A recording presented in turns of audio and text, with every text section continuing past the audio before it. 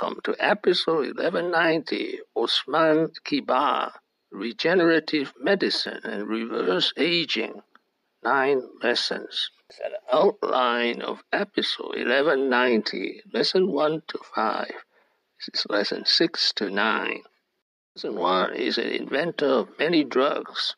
Here are some examples. For osteoarthritis, we have an injection. We're able to regenerate the cartilage back to a healthy level. Another program, again, single injection, and we are able to regenerate a whole new disc. Lesson 2, the strength of American culture. Did a man on the moon? I actually went back and counted. That was space mission number 72. Level of resilience, the level of perseverance, the lack of fear that you're going to fail, and therefore not try in the first place, that just doesn't exist in the American culture. Lesson 3, his technology is WNT Pathway. It is called the WNT Pathway. The inactive WNT pathway in a normal cell.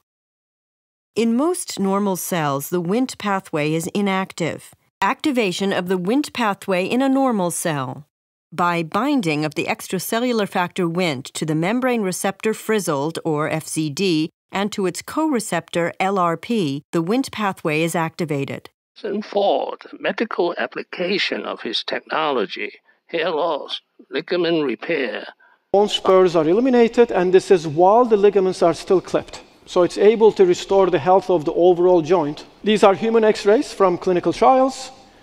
The picture on the left, and then again, single injection. We grow cartilage on the inside of the knee. We have an oncology pill. This one, we designed it as a pill so it goes everywhere in the body such that it treats both primary tumors and metastatic tumors. Lesson 5, the Robert College connection. Robert College is a prestigious boarding school in Istanbul. Especially when I was building my own company. In my senior management, I have 3 people, all of them from the same high school. 2 of them my classmates. This is a picture of the 3 Turkish amigos from Robert College. Lesson 6, the stealth mode strategy for 8 years. We started operations about 10 years ago, so we've been at it for a long time. First 8 years, we operated in stealth mode. We knew the potential of what we had discovered. Never published, we never included our targets in any of the patent applications, none of that.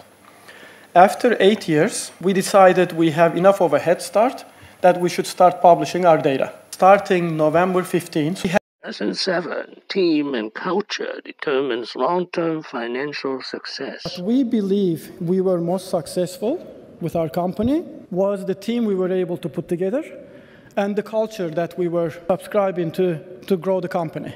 Lesson 8, one of his first jobs was working for a hedge fund in New York. The hedge fund was called Pequot Capital. Lesson 9, how to handle overnight success. At some point, our CFO, when asked why I would never go to any events and, never speak at events, he would say, look, Osman is not just media shy, he's actually media hostile. I think the reason was more than that. It was because everybody was focused on the financials rather than our values. I just didn't see a point.